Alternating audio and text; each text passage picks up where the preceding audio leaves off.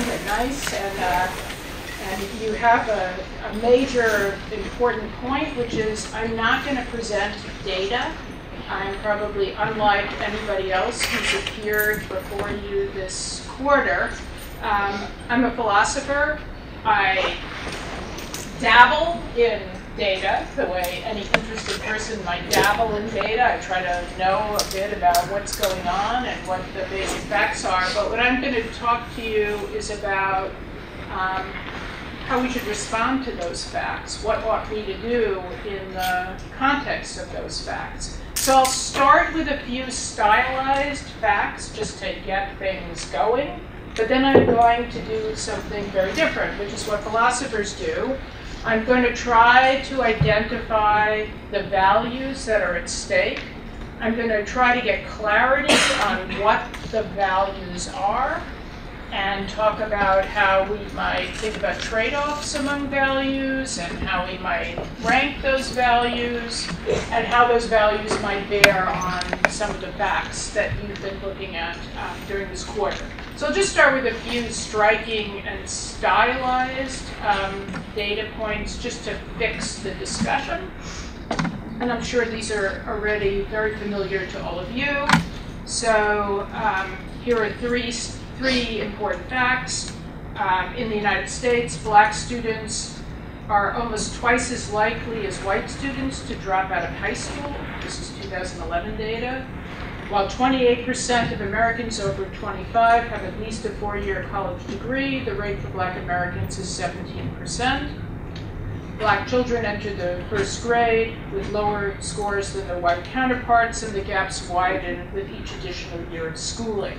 So it's actually, schooling doesn't reduce the gap. It actually either is neutral or is leading to the gap growing itself.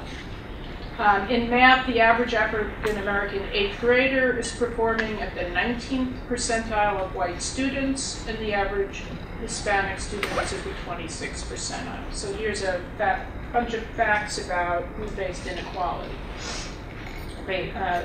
Tracking racial and ethnic differences in student performance. Second, stylized facts. These are recent study by Susan Kowarski and Martha Bailey at the University of Michigan found that the proportion of students from upper-income families who earn a bachelor's degree has increased 18 percentage points over a 20-year period, while the completion rate of poor students has grown by only 4% over that same period. And then third, a recent study by Sean Reardon, which I'm sure you've heard about, has looked at both the widening income gap, and now by some measures greater than the race gap in achievement. But also Sean found in one of his studies that 15% of high-income students from the high school class of 2004 enrolled in very selective colleges, including colleges like Stanford, while only 2% of low-income students do. So there are a bunch of statistics or data points about some group-based inequalities in the United States. And so we are faced with that fact, and then the question is, how should we respond to it? What should we think about the disparities in outcomes between members of different groups? And more generally, what principles should we use to guide our thinking in thinking about whether and how to redress this? So I'm going to start by talking about the fact that these are inequalities. So I want to talk about equality as a value. I want to try to get a little bit of a handle on what kind of value this is and how it differs from other values. And I'll start by making a bunch of obvious points. The first point, and the one that's relevant to the question of what we should do or how we should respond, is it's obvious that not all inequalities, right, are morally objectionable.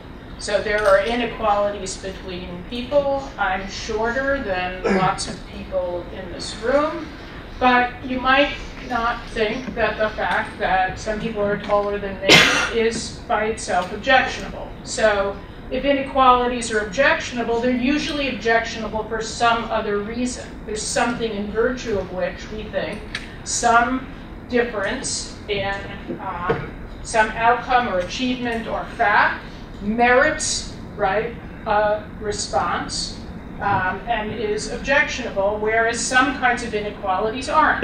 My students, for example, get different grades on, they're writing their papers right now.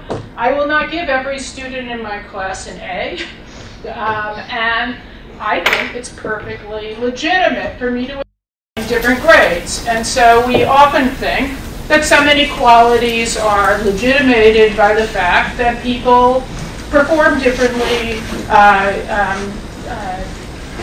use different amounts of effort and choice in order to generate an outcome. So I just want to start with not every inequality is objectionable, but some clearly are. And then the question is, what makes them objectionable, and then how do we understand them? And I'm going to start abstract, and then I'm going to move down to the level of education. So let me just say something very abstract about equality as a value. And this may be obvious, but it's important to put it on the table. Equality is comparative, right? So to say something is unequal is to say something A is unequal with respect to B. You can't be, this is Leibniz's law, you can't be unequal to yourself. Everything's equal to itself, right? So you're comparing two things, and the inequality obtains between the things that you're comparing. So it's relative. It doesn't have to do with absolute levels. It's not looking at how much somebody has in itself, but it's looking at how much somebody has with respect to others. And that's a really important point, that inequality or equality as a value is unspecific as opposed to level, right? So when we're talking about something being unequal or something being equal, we're not saying anything about at what level. And that means, and it should be obvious, that in the context of education, equality can't be the only value we care about.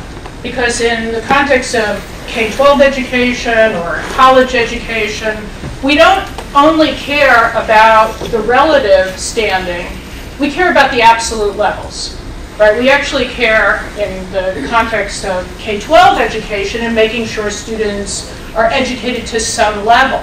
The fact that they were all the same, but at a very, very low level, wouldn't be adequate for an no good education system would only care about assuring equality independent of level. So that's just a point about equality. It has to do with relative standing, relative or comparison, and it is indifferent as to level.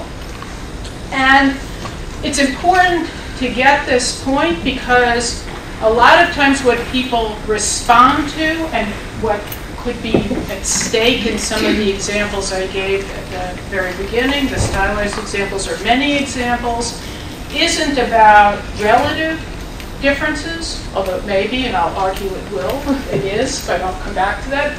But there's another value that's often at stake that people confuse with equality, and I'll call that value, for lack of a better word, humanitarianism. Right, so sometimes we care about the absolute level of how people are faring. It's not a comparative judgment. It's that we think it's objectionable that some people fare really badly. So if I care about the starving or the extremely poor in India, I might care about that irrespective of their relative standing with respect to others.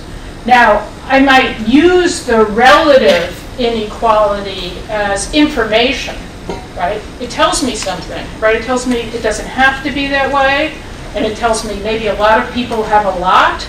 That means that maybe what they have could go to help some of the people who have less. So it's an information point, but it's a separate point from my concern. My concern might simply be that some people are really badly off.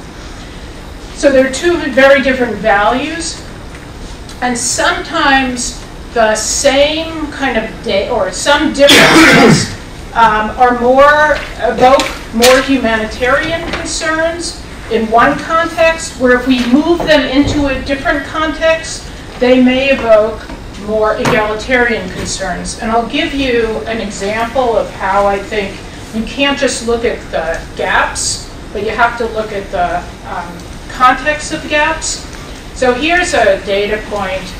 The average age in Malawi is the average life expectancy, in Malawi is currently 37. The current life expectancy in the US is, I don't know, it's going up. It's like in the high 70s. That's a big gap. Now, if you thought the only thing you cared about was the gap, then of course you might think it would be a good thing if we could bring the US down and Malawi up a little, but you might not think that, because maybe what you're thinking is it's really a bad thing that people in Malawi only live to 37. That's not a decent lifespan. And so what's pushing you is the humanitarian concern is what's uppermost in your mind. Now take the United States, where the gap between white and black life expectancy is really on the order of about 5 years between you have to go by region. Much smaller than the gap between white and black Americans than between Americans in general and Malawians. But you might think in the context of the United States, what matters, and we'll have to talk about why, but what matters is the gap, and that you're more concerned there about the gap, and that bringing whites down to maybe bring the black Americans up would be a good thing, because maybe it would be a marker of something being more fair about society. So I'll talk about why that is, but I just want to say it's important to be clear whether it's humanitarianism or egalitarianism that's motivating you, because you will respond differently, and gaps that seem permissible or acceptable in one context because the driving force is humanitarian might suddenly become unacceptable in a context where the driving moral response is egalitarianism. So, and stop me at any point if you have questions. Okay, so I'm going to talk a lot about different kinds of equality, but as I said, not all inequalities between people are objectionable, and it's rare that equality or inequality in itself matters. It usually matters for some reason. And I thought about what reasons that there might be for objecting to inequality, and I'm going to give you 5, and maybe you can help me because maybe I'm missing something that should be on the list, but I came up with 5, and then we'll think about how these apply in the context of education. So why might an inequality between individuals or between groups be objectionable? Well, one reason is that some inequalities seem to be tied, to status differences between people that we think are inappropriate.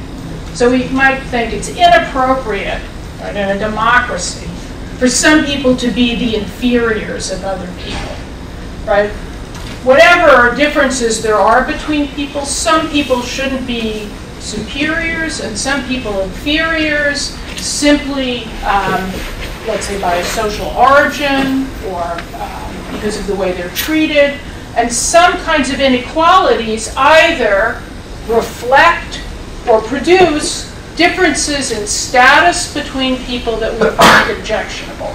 So it's not the inequality in itself, the difference between the 37-year-old life expectancy in Malawi and the 70-year-old life expectancy in the US might not reflect a difference in status. We can talk about that. But we might think that the differences in life expectancy between white and black Americans are symbols or causes or emblematic of a difference in status and the standing of people within a society.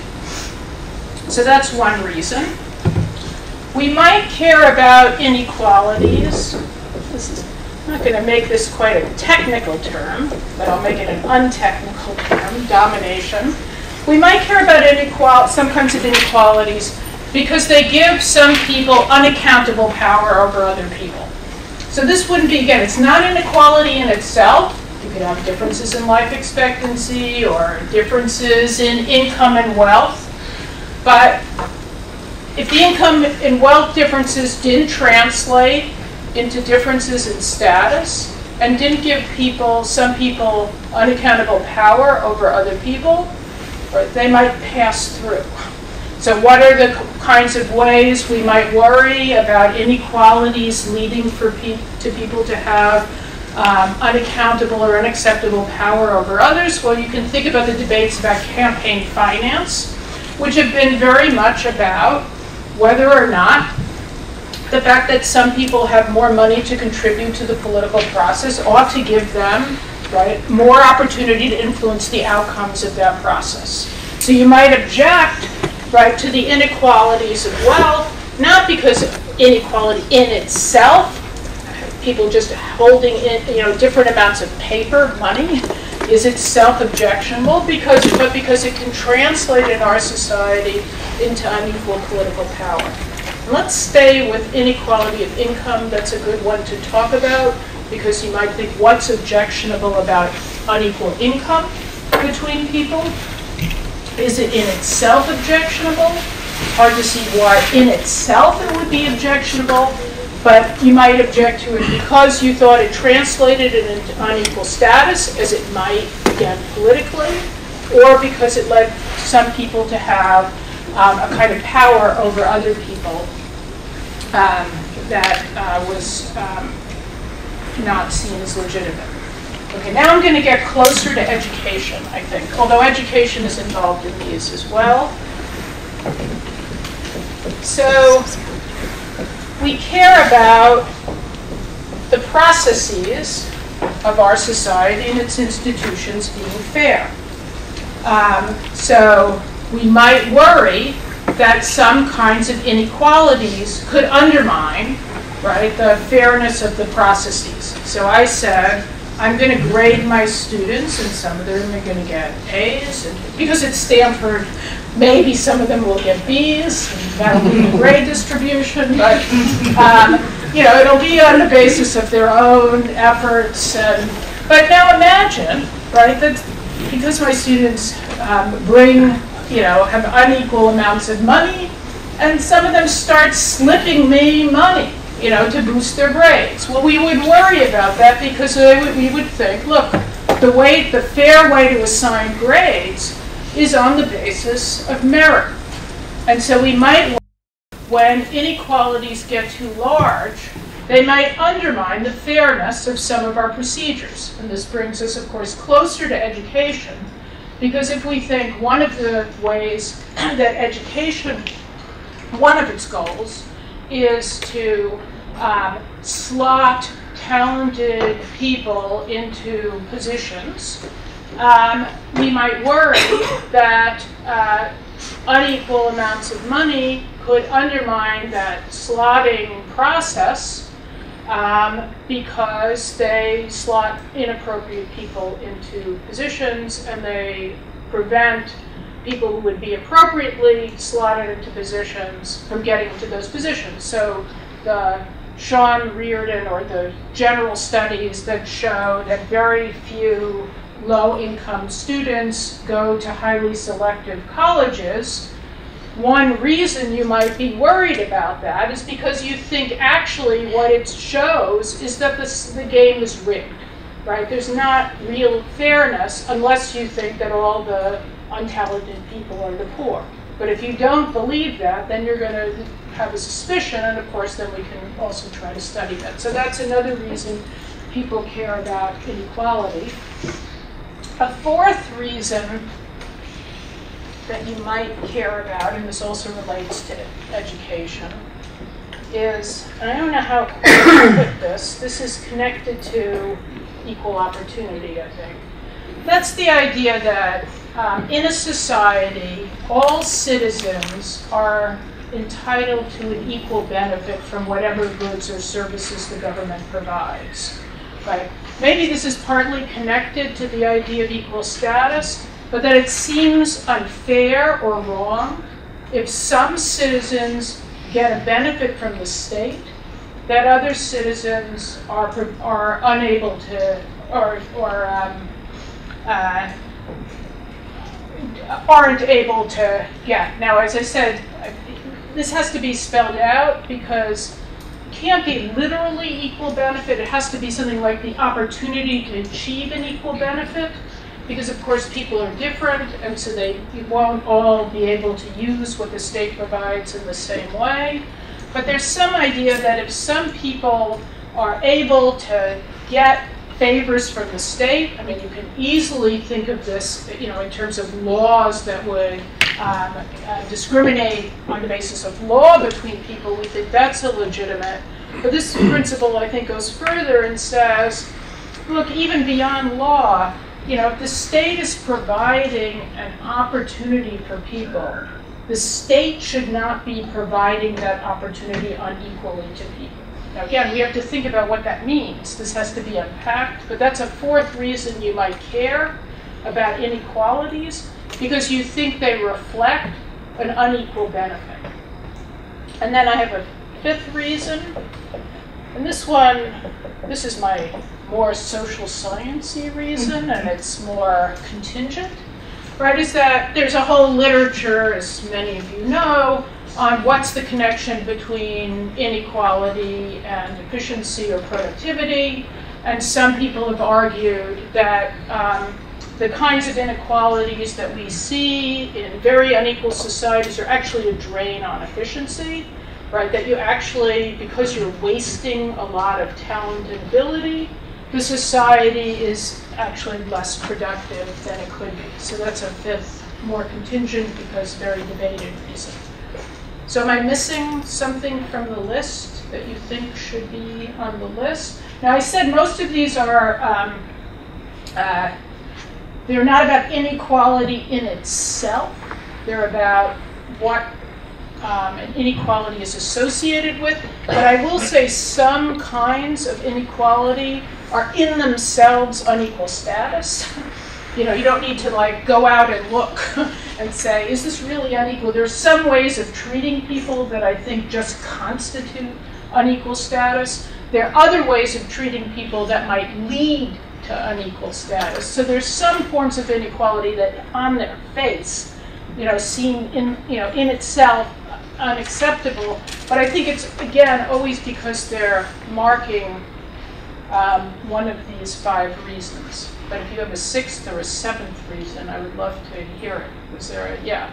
Yeah, I guess something along the lines of stability, higher crime, less trust. Where would that sort of fit in those? So that's a good, that's another contingent social science, now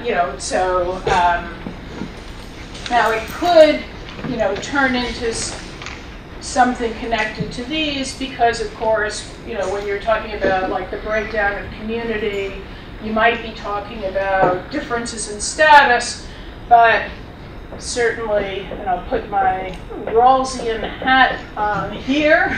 Rawls makes a great deal of the stability of society. Of course, there's to be stability for the right reasons, but that we ought to care about if a society, the community in a society so breaks down. And that people have talked about extremes of inequality leading to a breakdown of social cohesion. Yeah? I was thinking about some of the economic arguments and trying to decide if they're just a sub-theme from one's already cap, but the cost of somebody being in prison versus the cost of them helping them finish their education and another job instead. So it seems like economics.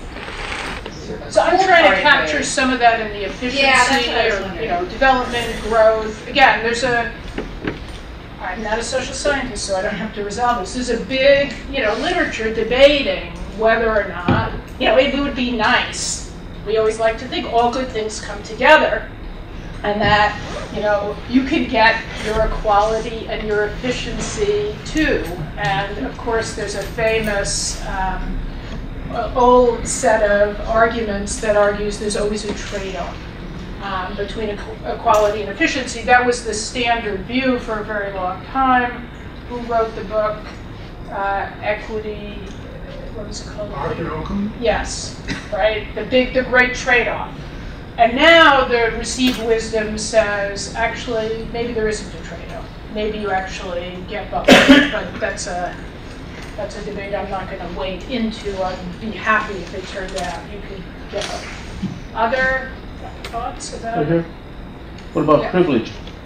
So I'm thinking about privilege as connected either to this issue of domination or procedural fairness. I'm thinking about privilege just by virtue of what status you're born into, or what the domination is of the family that you come from. Unearned privilege.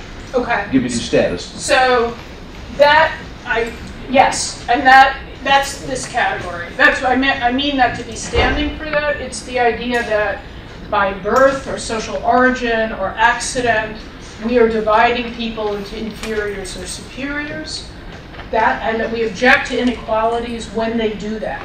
Right? So again, you could imagine a society in theory that had economic inequality between people, maybe even very extreme economic inequality. Now imagine a society you have the very wealthy spend all their money on boats.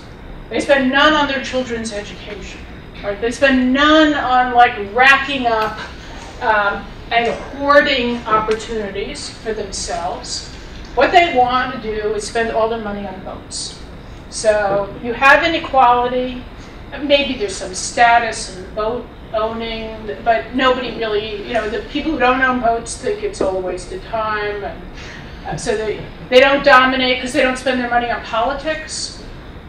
They don't undermine procedural fairness. They don't spend their money on their kids. They don't spend their money trying to, get political advantages. They don't even try to, they're happy to pay the taxes on the boats that they earn. They're not trying to really get, right?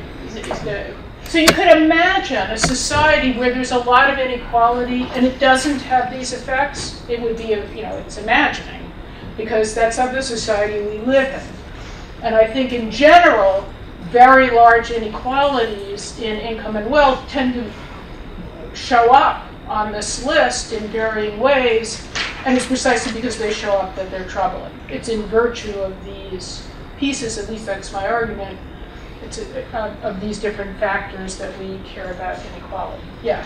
So I think every time, when I think of the discussions of inequality, I realize, just even based on these six, everything is so linked to the material, right? Power, resources, status, domination. But what about that which is non-material? What about the relational, the social psychological? And I saw something today, a study that shows that even our romantic ties are affected by inequality in some way. Where would that fit? What would you call that? Because that's not, I'm not thinking about cooperation and trust so much as that are we realizing the full potential of ourselves as human beings? Mm-hmm. If inequality even shapes our romantic taste or preferences or desires and who we choose as partners.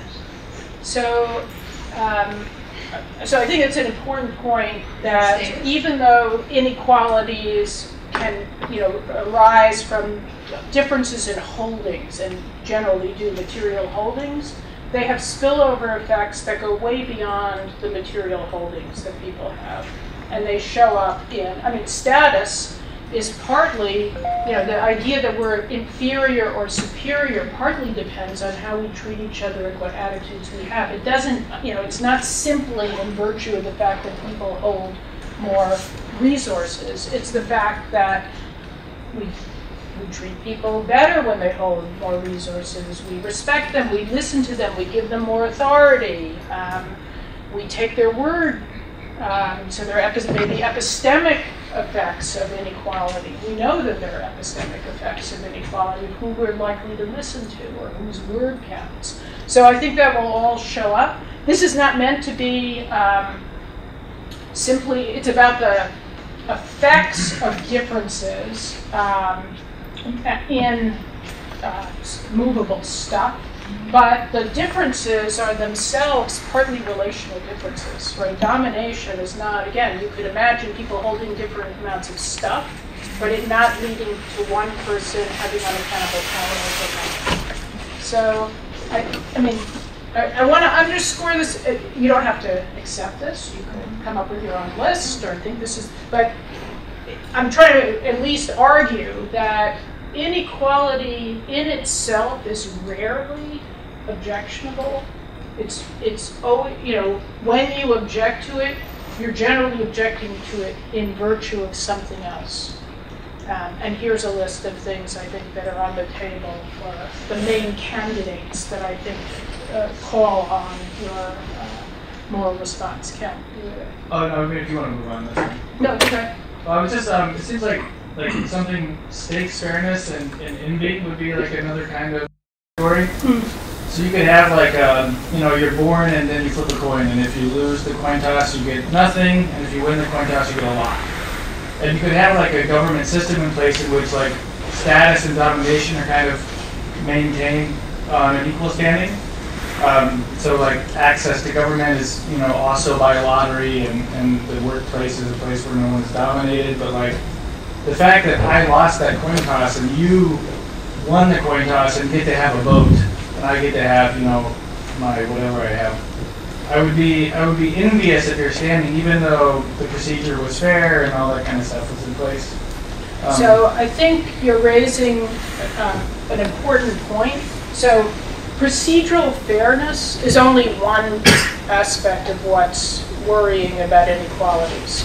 So you could imagine a world where positions were assigned, it's our world, except positions are assigned by coin toss. So, and you might say that's a fair procedure, right? Everybody, the coin is not weighted. Everybody flips that coin. The procedure is fair. At least, the initial starting gate theory is in place.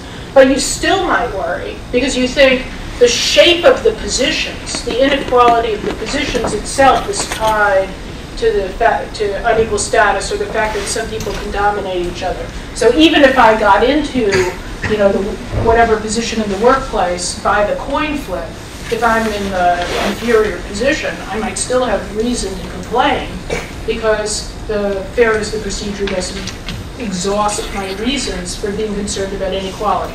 Some people think the only reason to care about inequality is about the procedure, and I'm going to come back to that, but this is a nice example to get you to think that maybe more is at stake than just the fairness of the procedure. Does everybody see this? Because I think it's important, and it's especially important because a lot of the way people think about equality of opportunity is they're thinking simply about the fairness of the procedure, and they're not thinking about, so Ken put it in terms that another philosopher's used about stakes, what the stakes are that attach to the positions that might be governed by fair equality of opportunity. So imagine, so we'll just for now say fair equality of opportunity, the fair chance, actually when we fair, an equal chance to get any position is all going to be determined by a coin flip. But you might think the stakes of being in one position or another.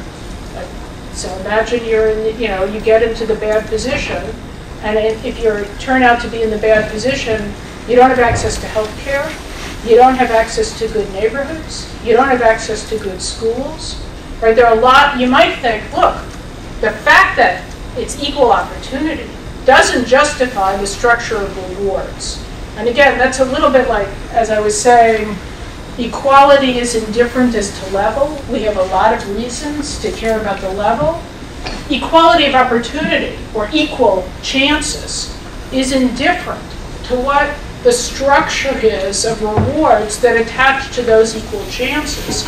And we have a lot of reasons to be concerned of these kinds about the structure of rewards. And sometimes I think we spend too much time focusing on the equal opportunity piece and not enough thinking about the structure of rewards that attach to being in different positions. But I'll come back to that. Yes? How about choice? Either the choices you make or are forced to make?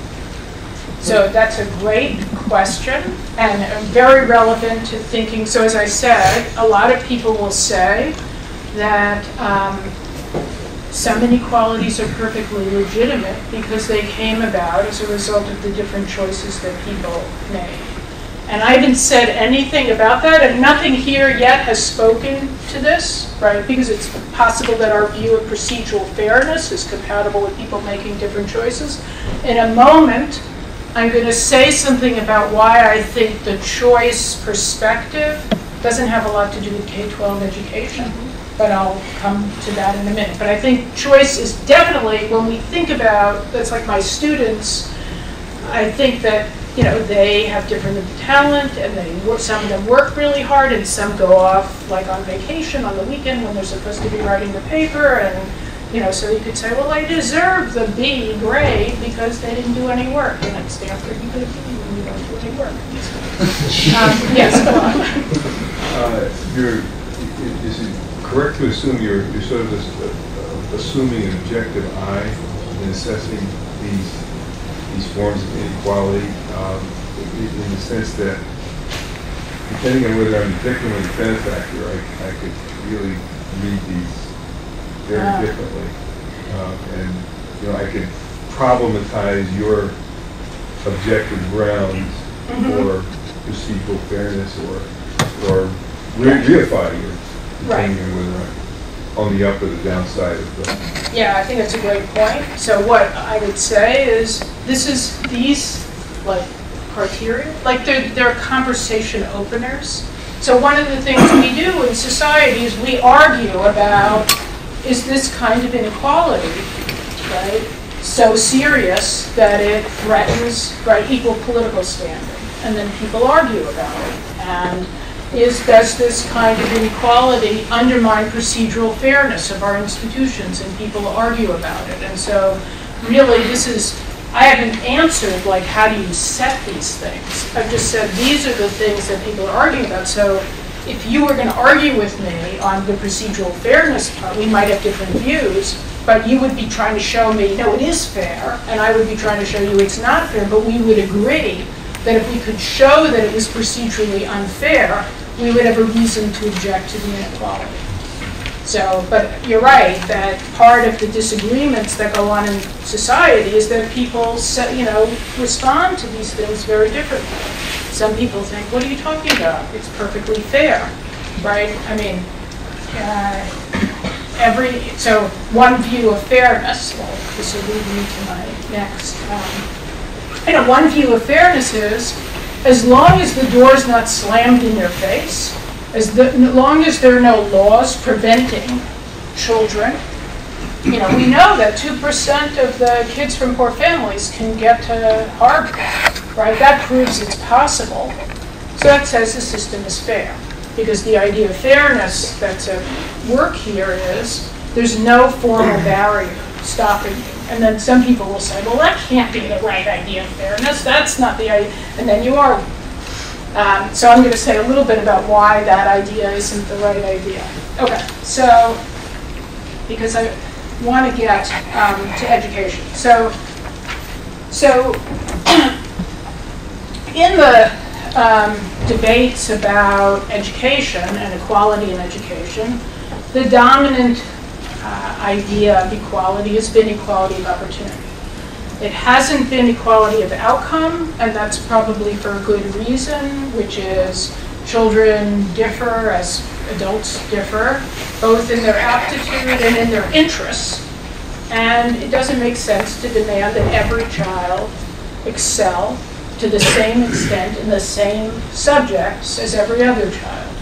And so there are reasons to think equality of outcome is an unrealistic standard when you're dealing with kids who are different in lots of different ways.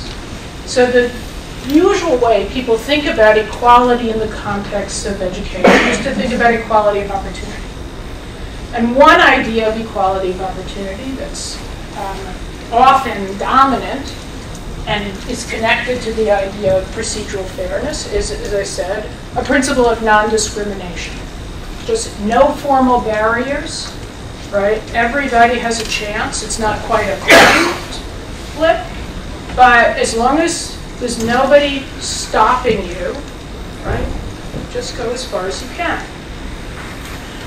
So there are a bunch of reasons why we should not accept the non-discrimination principle in education as our equality principle, and they're, I think, pretty obvious. And one of them relates to the choice issue.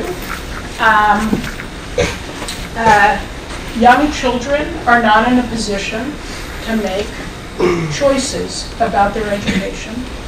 We force kids to go to school. We don't just give them the opportunity to go to school. And we expect as a society, we have interest in them learning certain things, whether or not they want to learn it.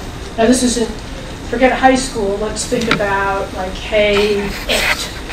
I don't know what the right cutoff is. But in K-8, right, we're not interested in giving kids opportunities to learn. We're interested in their learning.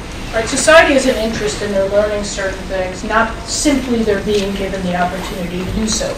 So a principle of non-discrimination, that's not enough, right? You actually have to make sure these kids achieve to some level of outcome. So that's the first reason why simple non-discrimination is inadequate for a democracy as a principle of education, or if we're going to have that as our equality of opportunity principle. And the second reason, but this is something that people will debate about, goes back to a very nice essay by the philosopher Bernard Williams, who is imagining a society. So it's a society where there has been privilege, and privilege hoarding by the very elites. It's a society where some people are knights, and everybody else by law has not been allowed to be a knight. And so in the knights, they have the best diets, they ride around on the horses, they learn all these skills, and then one day the society says, okay, we've had a law that says most of you can't be knights. Today, anybody can be a knight. We remove the formal barriers.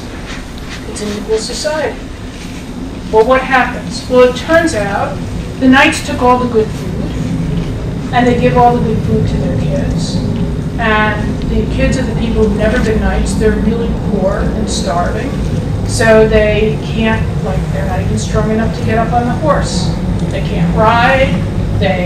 Nobody ever gave them a horseback riding lesson. So now when they have the competition for who's going to get to be knights in the society that's removed the formal barriers, it turns out, right, the kids of the knights get to stay the knights, right? And so what Williams does is he says, look, that shows it can't be right to have an equality of opportunity principle, right? That's indifferent to the starting positions of people.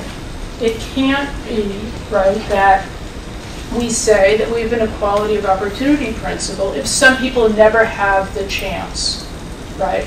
We don't have equal opportunity to be a knight if some people never have a chance of being a knight.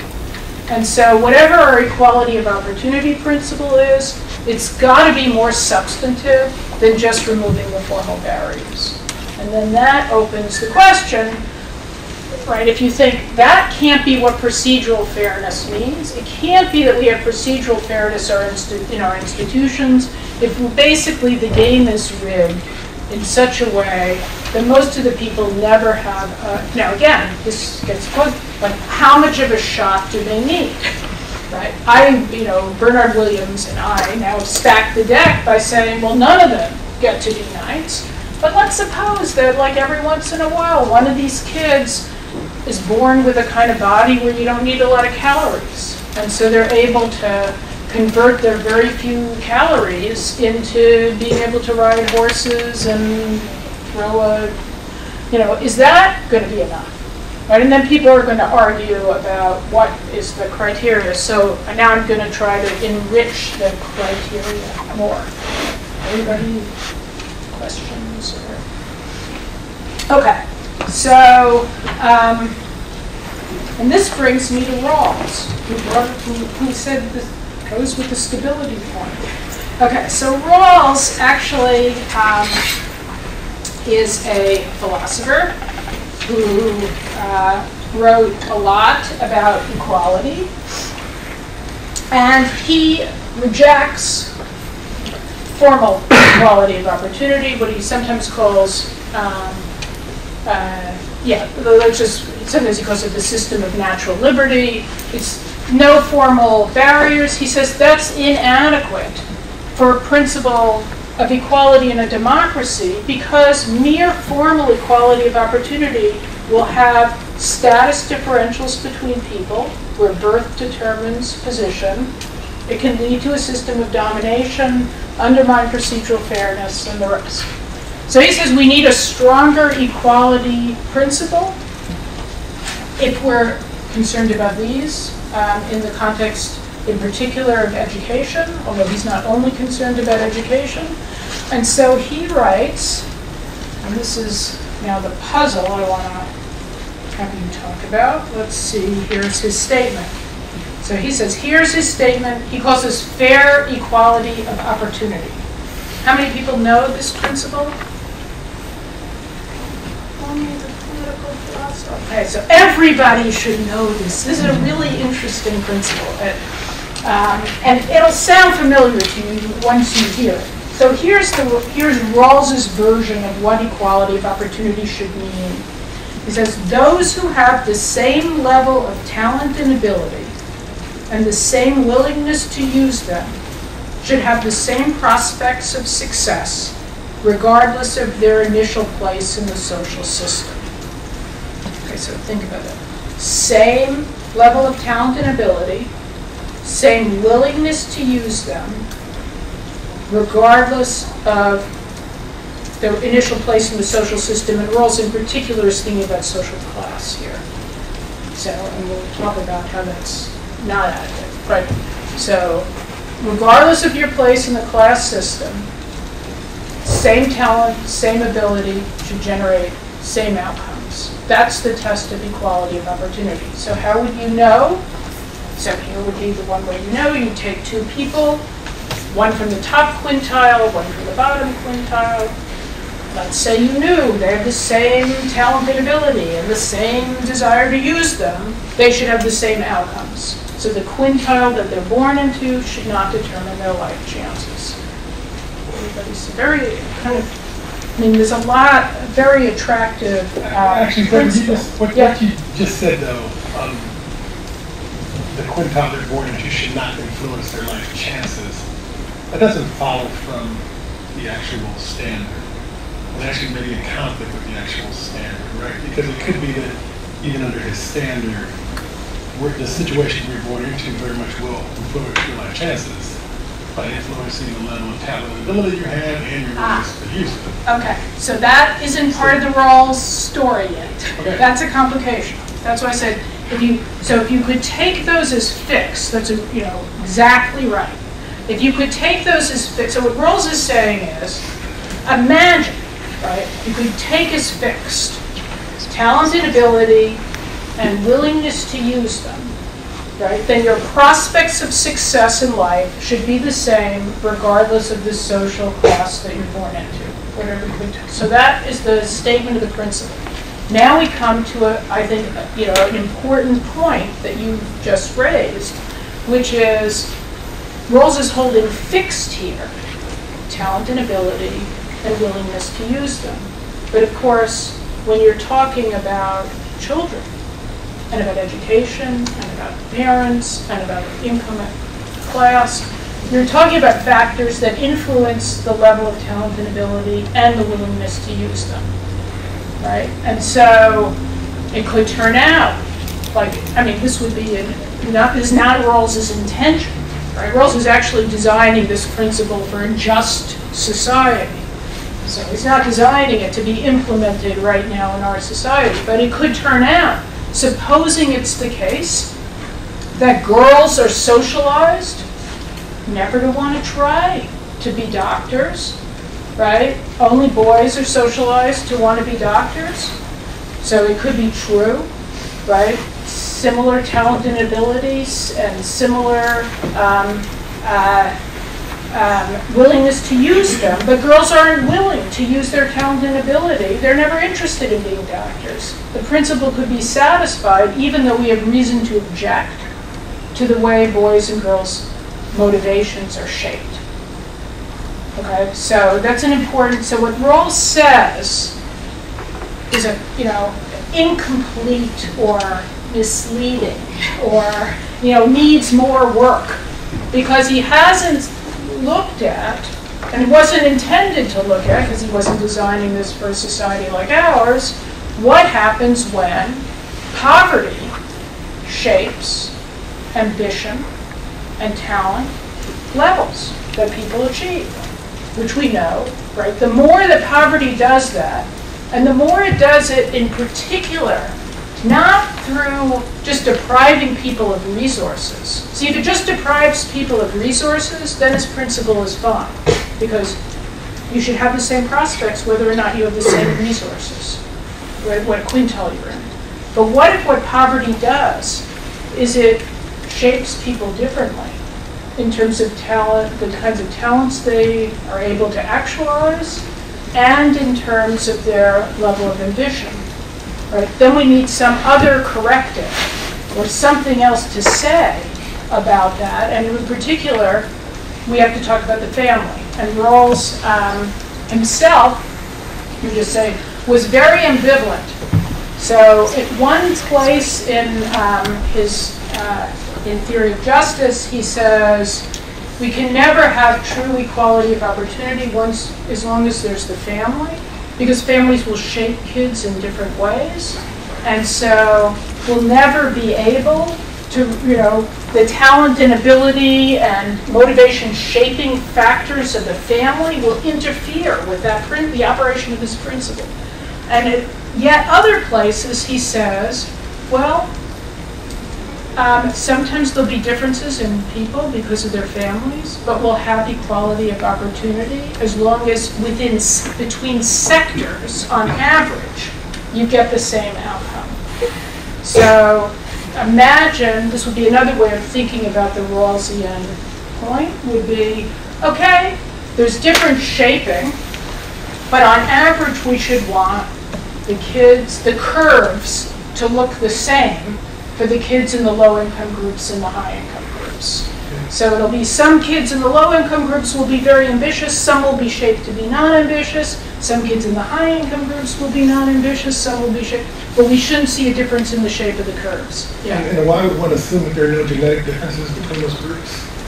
So Rawls doesn't talk about that at all. Yeah. So, I mean, again, this gets to what are the arguments that people make when they're arguing about acceptability of different forms of unequal outcome. One thing people will say is, well, maybe there are genetic differences that are explaining the levels of talent that people can, and then the other side has to come back, and this is one of there's some data points about, well, what do we know about that? Yeah. Just to add on, if you have, put race and all that aside, if you actually have procedural fairness and sort of fair society at point one, it would seem that the presumption actually would be that there would be genetic differences between those who do well and those who don't. And then there's an argument about how big they are, but it would actually be odd that if you had these big achievement differences, but there are no genetic differences that correspond with that. Right. So, well, partly it depends on how this gets to the stakes, and also the reward and how the positions are thought of in society, whether they line up in a single line. So you could think about diversifying the kind of positions and talents that people could achieve. But this isn't the only these aren't the only principles, and equality isn't the only principle at work. So you might have reasons to think a fully meritocratic society wouldn't be such a good society. And you might worry that a fully meritocratic society, if there really were genetic differences between people that then tended to, lead to the genetically, high-performing people on the top, and you might worry about the status arguments, and you might want to do some things to mitigate that. Yeah. So we're focusing on the familial individual part with the numbers, but I want to go back to your part about the talent, because one could argue that talent, the notion of talent or the definition of talent is socially constructed, particularly the indicators or proxies we use for talent. That's socially constructed, and that is also determined by resources. So, for example, we use a lot in this society test scores as an indication of talent. Right? The test scores are heavily determined by resources, whether you can manipulate those through test taking, prep store, through tutors, through having a really high quality school context as opposed to one that's not. So how is it the case that resources wouldn't matter to talent if you presume that two students in the different quintiles? Because I imagine if it was like raw talent, something that we could objectively measure that is not resource dependent, but what we use is resource dependent. Right. So Rawls's account is very general here. He's not thinking about what you might call the endogeneity of talent production, right? I mean, he's thinking about it to some extent because he's worried, right? The quintile, the class quintile, that shouldn't be affecting, right? The things that people are able to be and do on the basis of the talent potential they have. But there are all other kinds of things that go along with being in different quintiles that may affect what people can be and do. And he hasn't really helped us think about what those are. He said one thing, which is he thinks social class is an objectionable, so you wouldn't want to observe, leaving aside Rick's complication about how do we think about genetics and genetic differences. You wouldn't want it to be the case that there's a difference simply on the basis of wealth differential between the shape of the curves of groups, right? The group of the bottom quintile and the group, you'll expect variation in each group, right? And the variation should look more or less the same. That's the Rawlsian principle. But then we get into all the complicating factors, and we also get into the complicating factor that it's not only income that shapes motivation and talent development. There are many other kinds of inequalities in society that can have that effect, or differences, and not all of them are objectionable. And then this gets into not every inequality is objectionable. So there might be some ways, like some religious views, where people tell try to socialize their kids not to be very materialistic, and don't be a high flyer, don't try to stand out. Just like live a decent life. And that kid who's socialized in that way, and kids who come from that kind of group are going to achieve differently, let's assume they don't rebel against their parents, they listen to their parents, than somebody who says to their kid, like, go for the gold. And so but we might think that's not that's not a difference we should be concerned about, unless the kid is so disadvantaged by following the parents, or listening to the parents here, that they're not full members of the society, that all these other values are undermined. Yeah. Yeah, when he go, it's a very interesting exercise, because he's trying to say that differences in talent, let's say, shouldn't be affected by social class.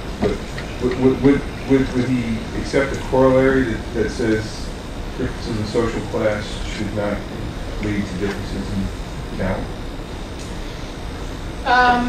So again, it depends on the mechanism. So I think what Rawls is clear about, the clearest thing is that when the mechanism is just the possession of resources, right, that's objectionable, right? So think about like your social circumstance of, did you grow up with a silver spoon in your mouth? That shouldn't lead to different outcome from the kid just like you without the silver spoon. That I think he's clear about. But now parents do a lot of other things with their kids besides put resources in them. They shape their kids in different ways, and some of those different ways are associated with different levels of income, but they're not the same. So take the now very over-discussed who reads to their kids bedtime stories and how much do they read? And supposing it turns out that wealthy families are just much more likely to spend time reading bedtime stories to their kids, and that has all kinds of downstream effects on the level of palatability. It's not obvious what Rawls has to say about that, because it depends, I think he would say things if it really turns out that this is, leads to unfairness in procedures or undermines, status. We'd have to worry about it. But he cares a lot about what the mechanism is. So it's not just the production of the result, it's how the result is produced. That gets back to your comment about choices, right? So sometimes if the mechanism that's producing a differential outcome of, let's take adults, is that adults make different choices of what to do with their lives. Rawls doesn't necessarily have anything to say about that. Now, of course, we're not dealing with adults, we're dealing with kids, and so we have to pull it back. But I don't think he has a clear answer on what if the mechanism is the reading of bedtime stories. Yeah, because that might be like the teaching your kids not to be that materialistic versus. So, I mean, it's real. So, one just point to make about this is in the Rawls type approach, you have to think about what are the barriers or obstacles you think are illegitimate. So he says it's social class. Social class shouldn't, that's the thing we should be. We shouldn't see differences in people because of the quintile that they're born into. But you might think that's not enough. We shouldn't see differences in people because of the gender that they have. And we shouldn't see differences in people because of in the US, because of the racial or ethnic group that they're part. So we might have other factors, and then we would have to think about how do we deal with the family. And as I said, he's ambivalent because he at one point says, if the family is the producer of the inequality, not just in virtue of the wealth, but in virtue of the other things that rich and poor people do, like who reads more stories. Then at one point he says, well, then there's no equality of opportunity, and we have to. Then he says, should we dismantle the family then? This is a question because it's a barrier. And then in another place he says, no, there's perfect equality of opportunity, even if the family is differently socializing, as long as it's the case that between groups, roughly you get the same shape of the curve. Yeah, Ken, and I should check the time. Yeah. Oh, I'm sorry, I guess I'm confused. So, I mean, the principle sounds very incomplete if you don't talk about the difference principle as being like the other thing that is addressing those kind of, so I'm just wondering why. Right, so this isn't the only principle in Rawls. We want to lecture exactly on Rawls, but I'll mention Rawls has another principle he puts into play. So there's the principle I just read, the fair equality of opportunity principle, but then he also says inequalities in the society have to work to the benefit of the least advantaged, which means when you're introducing an inequality, even if you have the fairness principle in place, you have to ask, is that inequality really necessary to improve the position of the worst off? And so that's another barrier on how low people will fall and how much inequality will come. He has other principles that also constrain the amount of inequality. This is the only principle.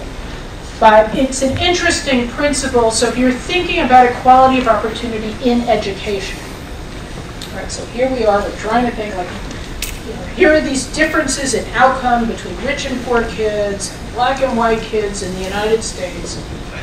Should we care about it, and why should we care about it? Well, here's some reasons we might care about it. Well, what would it mean? How would you know when you had achieved what you want? Well, one way you could say you've achieved what you want is you have equal outcome for every kid. Well, that's not a realistic goal. You could think you have achieved what you want when you've just removed all barriers. Well, that's adequate. So then the question is, well, okay, how do we know Now you could have, people try to say, well, I don't know, this is all really complicated. All that we should do is let's just, there's the phrase is $1 a scholar. Let's just have equal resources. Let's just give, that's like the equal benefit principle. Let's just give equal dollars to each kid.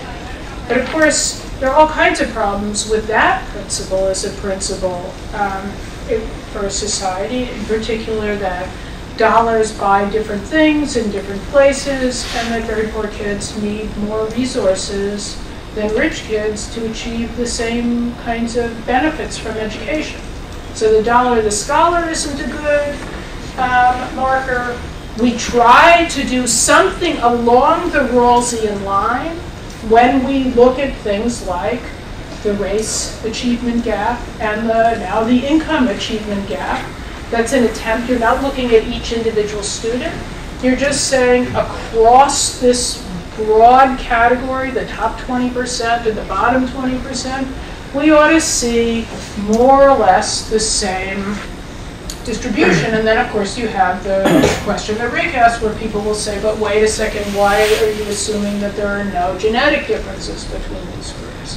What if there are genetic differences that are explaining the outcome? And then you have to come back and give some evidence and data for why you think that can't be the primary or is a primary explainer.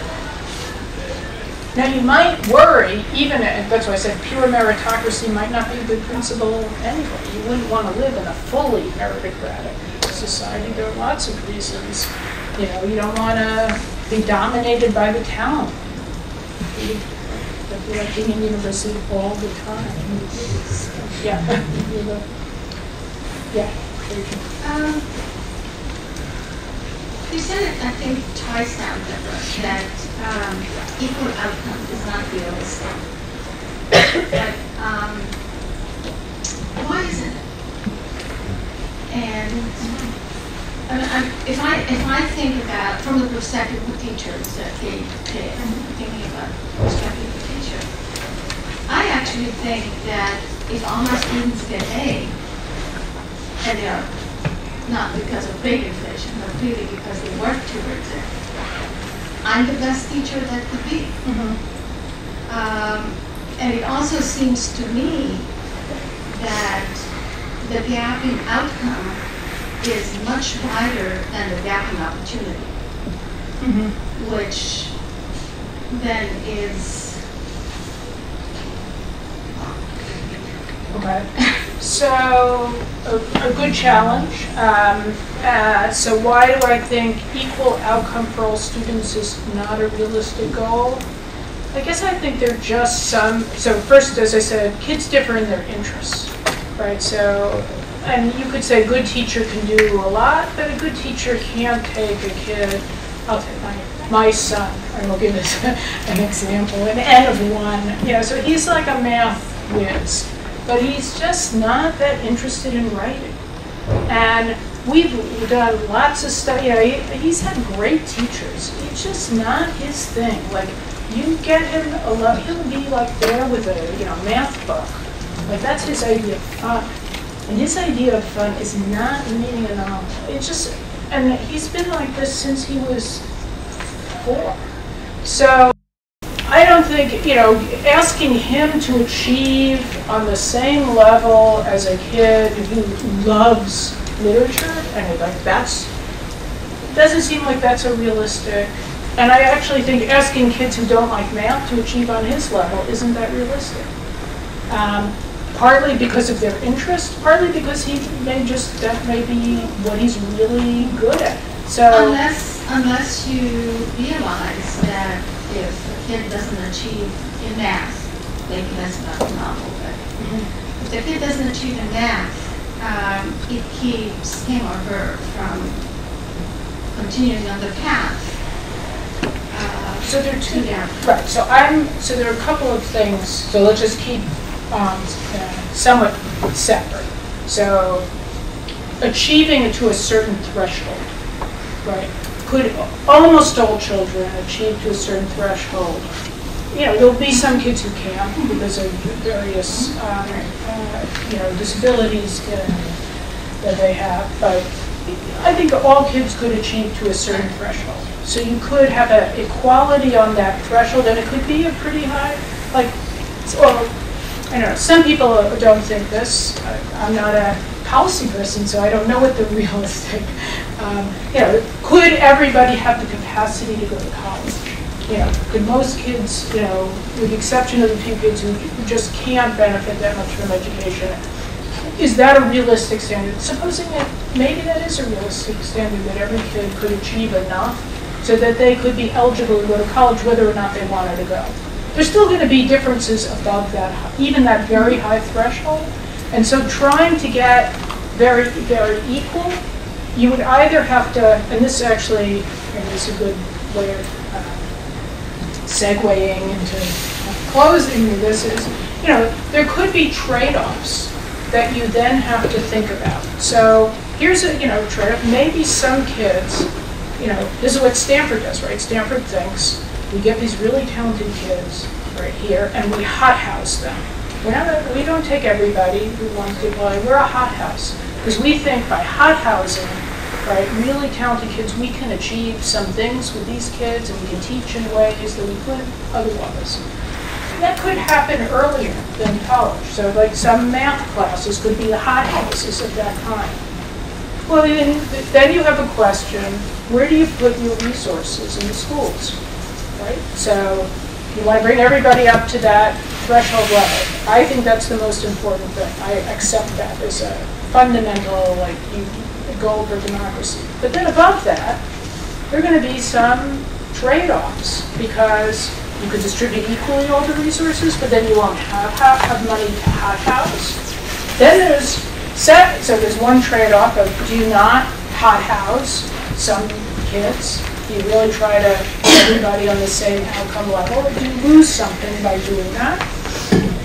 And then there are other questions about trade-offs at that very high level.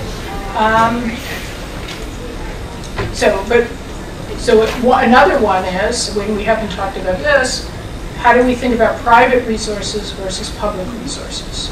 So whatever principle you accept for schools, and let's say you're a very egalitarian principle for schools, as long as the society has a lot of differential private resources, we know parents will put in more money. No school, I think, has the ability to keep up with what the very wealthiest parents could do. Now that may say that background of having very, very wealthy parents who could do this undermines all these things, but given that background, then you're going to have to deal with how do you think about private resources versus public resources. Do you try to tag your public resources to private resources? So if you know parents are doing this, do you at least try to keep the public resources high enough so these kids can compete with the people pouring in money? Do you hope that the private resources go to yachts instead of into their kids' education, even though we may love education, but on the other hand, there's some bad side consequences of rich people putting so much money into their kids' education as opposed to yachts? Do you think, no, let the rich people put all their money into their kids' education because there are some other benefits you get, as long as you can tax, and transfer, and so you set up social institutions to capture some of those benefits, and so it's fine to have these inequalities. So I do think, though, that at some level, there are going to be trade-off questions. And partly, again, that depends on what's the basis of your objection to the inequality. Yeah? Could we characterize the principle from law as something like trading positions between I is rich, I could be someone else, holding constant some talent and takes for some things? Because I think in the example that you put, a kid that has grown up not to love money so much. I mean, it seems to me in a way weird to rank the value for money and I will think of it as if he would like to be doing what he values, and he's telling someone else. And so, right. So the thing, I think that's a complication for Rawls is, families do a lot of things to kids. They give them resources, and so that can make a huge difference on what people, and some of the resources are just financial resources. So big problem in our country is that college is not accessible to people because it's not affordable, right? That's just a function of the resources, the financial resources that are in reach for really poor people. So one thing families do is they make it possible for some kids to afford college and some kids can't. But they do other things to kids. They shape them to be the kind of people they are, and that has effects on the development of their potential. And that's true, even schools can do some things. We know schools can do some things to mitigate the effects of families and counteract the effects or work with the effects, and society can do things to change the stakes that attach to those effects so that you're not so much rewarding the pushy middle class parents who try to get their kids to get every advantage. But parents also help shape kids as to who they are, and part of who you become means that you'll have different life options open to you as a result of who you become. And not all those shaping influences are objectionable. Right? So then you have to basically think about what are the shaping influences, what are the kinds of barriers that these differences pose that are objectionable and which aren't. Yeah? Two points to build on that, but brings me around to a question about the Rawlsian framework. The first is about that idea of some differences not being objectionable. You mentioned that so some families may choose to read to their children more frequently than others, but that on the surface may just appear to be a familial difference, but it could also be underlying proximity to a library or the financial resources or the leisure time to read. A second point might be that the familial differences are not socially recognized. So instead of reading to your kid, you might tell family stories that develop the child in another way, but the outcome measures are socially constructed, typically standardized tests or whatever you choose. And so it leads me to the question of whether the Rawlsian framework for considering inequality is something that you think we're constructing from first principles, or whether that itself is a kind of subconsciously socially accepted framework for understanding inequality, and if so, that could be changeable. So, okay.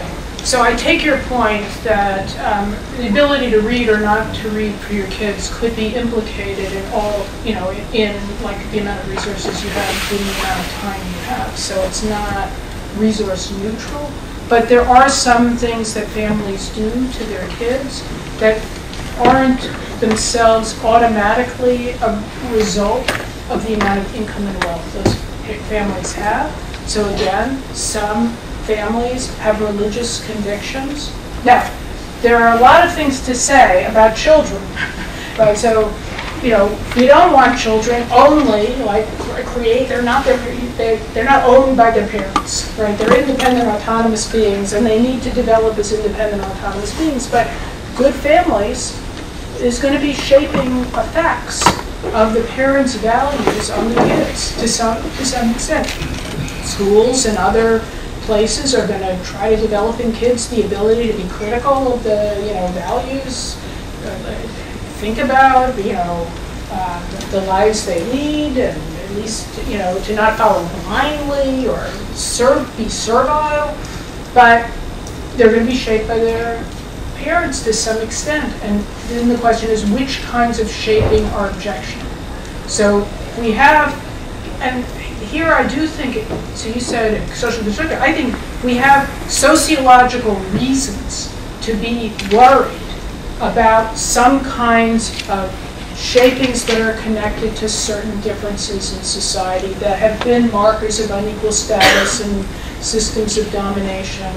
So this is kind of, it basically says the equality of opportunity principle is designed to address, the Rawlsian principle, could be designed to address certain kinds of differences in society, not every difference. He picked out class because that's the one he thought was the kind of key, and also because he thought even in a just society, you were going to have differences in economic class because there would be different kinds of positions with different kinds of rewards. He thought the other differences, like the racial and gender, he thought those like would just go away, so he didn't really address them. In our society, those are huge problems. So we can say, no, we actually want to use this kind of framework to address systematic differences that have been the basis of unequal status and domination and unfair procedure, undermined procedural fairness and so on. So we can use it that way. The fact that it's socially constructed isn't really what's important. What's important is that the inequalities produce these spillover effects that we have reasons to care about. Not all inequalities, and including not all inequalities. Here's another, like rural versus urban. There are huge differences in what happens to kids who grow up on farms versus, I grew up in the Bronx. So many things that were not open to me, like growing up, things I couldn't do and be, and for a kid growing up in a farm. And I was shaped in ways, I can't undo those. I would have been a different person, I think, if I had grown up on a farm. And so then the question is, well, that probably shaped some of who I became and what I cared about, what my interests were. And is that objectionable? Well, it can't be that everything that shapes us to be who we are is objectionable. So we need some criteria for thinking, when are the things that are shaping us in certain ways ones we should care about, and when are they not? And one suggestion is, well, when they, lead to status inequalities or domination, that's a reason to care. But like, turned out city kids dominate, maybe they do. If your life prospects of growing, or if your life prospects are so bad, so there's a humanitarian reason to care, or a threshold reason, you got to get everybody over a pretty high threshold, I think. And then the question is, what do you do over the threshold? Rick, you had you'll be the last. I do have a question. Your prudence would permit it. It'll be the last word. Permit it. So no, this is a great discussion. I'm glad I came and left my own children at home to fend for themselves. And having different personalities, they'll probably all choose different things to do. But so here's the question I'm wondering. So we're focusing on this really hard problem of the fact that families shape personalities and talents and all of that, and we can't plausibly have an equality of opportunity idea that we're holding the gate to family. And so how do you figure out what violates equality of opportunity and what doesn't? And that's a really important question. But in our society, I think there are a lot of questions that we have to confront before we even get to that one. So if you look, for example, at the the pool of high achieving high school students, very high achieving, who could be at places like Stanford. The ratio of high income to low income kids in that pool is 3 to 1, say. At places like Stanford, it's 15 to 1. Right? So that's presumably a violation of some principle. This is holding steady scores and grades and all that stuff. Right? So then the question is, if that's true across the nation, at elite schools like Stanford, top 20, 30, 50, 100 schools, the proportion of high-income students to low-income students is way out of whack with their proportion in the actual population. What do we do? Would it be permissible, morally permissible at least, to have a law that required universities to make sure that low-income students are represented in their pools equivalent to low-income students' representation in the population, holding achievement constant?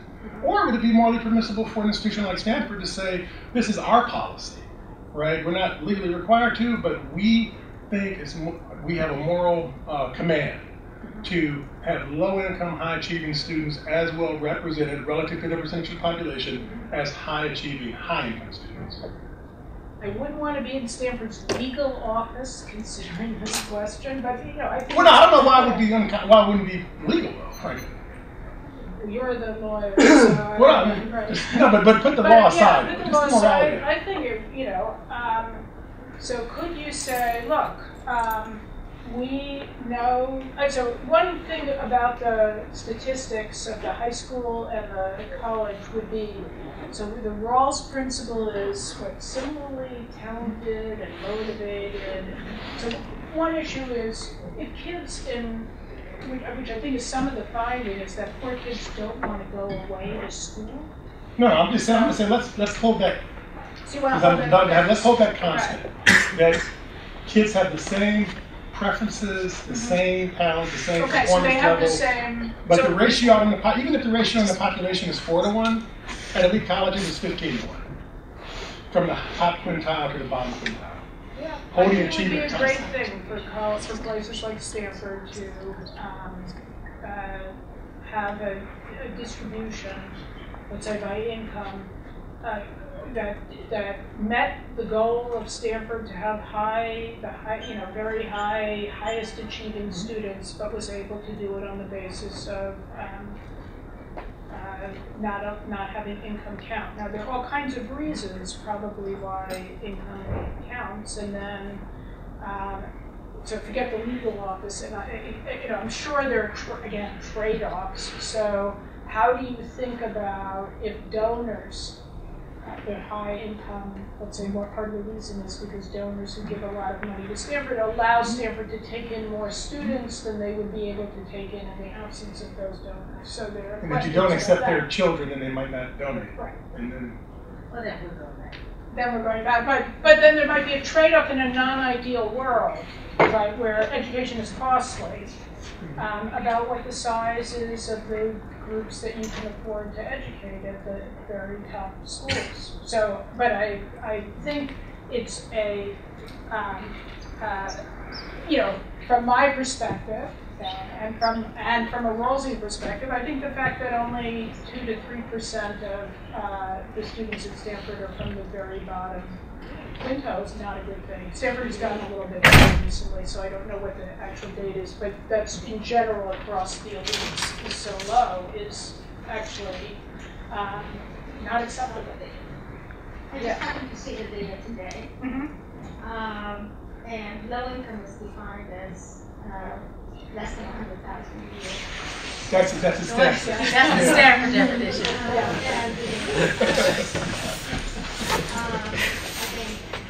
I think 5% of the student population. And then there's something called very low income. Which is below 80,000. And the national poverty level for a family of 4 is? And that's not Yes, exactly right. Thank you very much.